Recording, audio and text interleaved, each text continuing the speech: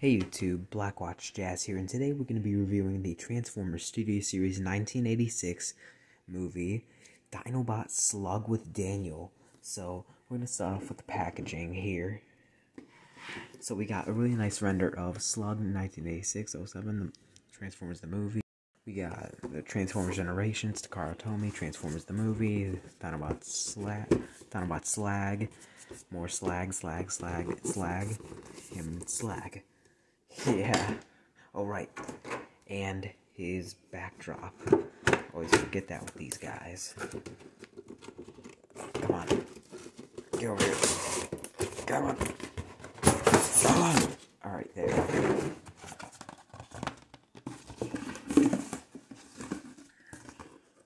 Alright.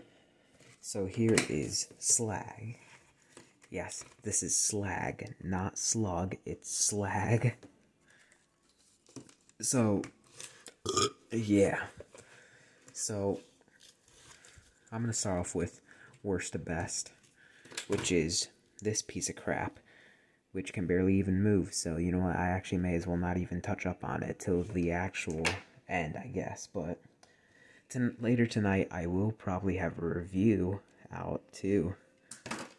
So, for a bit of a comparison, here he is with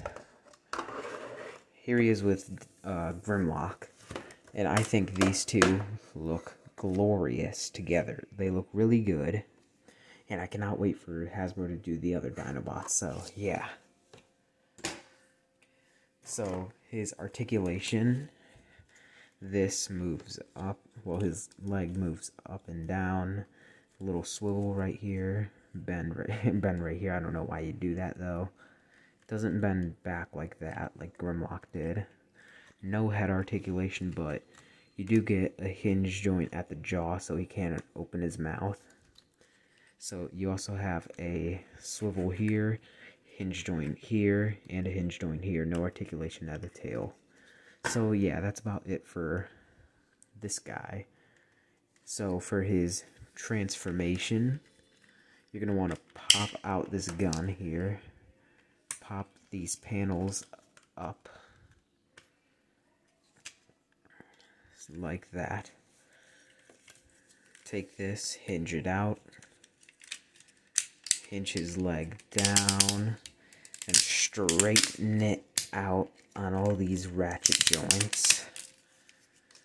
Now with this part, you're going to want to collapse this into the leg and then collapse that in. Hinge this up. I like to pivot the ankle just for a little more clearance. That all collapses in. Push that back down. One leg done. With the other, wait. Collapse all that in. Hinge this up. Push that in. Close that. We got his legs done. And then swivel the waist, so he'll be facing forward. Hinge the arms down. Hold on. Let's see if... Alright, that's good enough. Now hinge this chest piece out so you can hinge his shoulders out and have his arms properly adjusted. Then we can close this back up. Wait, no, not time yet. Then you flip his jaw down and flip the head up. Close this all up. Now we're almost done. Hinge this up, and I believe this hinges up too. I can't remember for some reason. Why can't I remember? I don't know why. I can't remember all of a sudden. Hold on. I'm sure I can figure it out real quick. So, this probably hinges up like that. Like that.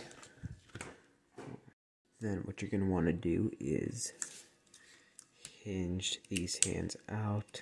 They just click in. Swivel the wrist so it's facing forward. Same on the other side. Click that in, swivel it around.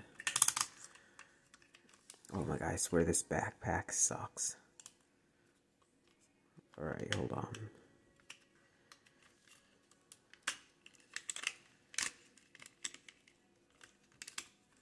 I'll be back with you guys in a second. Alright, so I'm back and I got that whole situation fixed up. So yeah, I don't really like the backpack on this guy, but you know, it is what it is. Anyways, yeah, I am pretty grateful to have this guy a little early, part of the early squad again. So yeah, this guy is really cool. I absolutely love it. I was so surprised when I saw it in store. So for his articulation, his head is on, can go up that far. It can go down about that far. And his head can probably do a full 360, but his mouthpiece is kind of hindering that, so his arm is on a ratchet joint. It can move all the way around. Bicep swivel, bend at the elbow, swivel at the wrist. A bit of a ratchet joint on the leg.